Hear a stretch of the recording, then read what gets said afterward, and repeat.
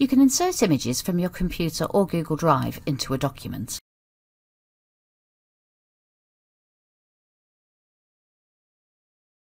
When you click on the image, you'll see options to control how the image is aligned with the text around it. We'll choose to place the image behind the document text for this example.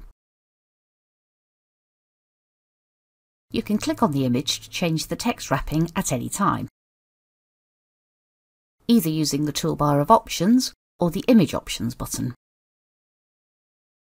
Click on Text Wrapping to show these settings in the Image Options pane.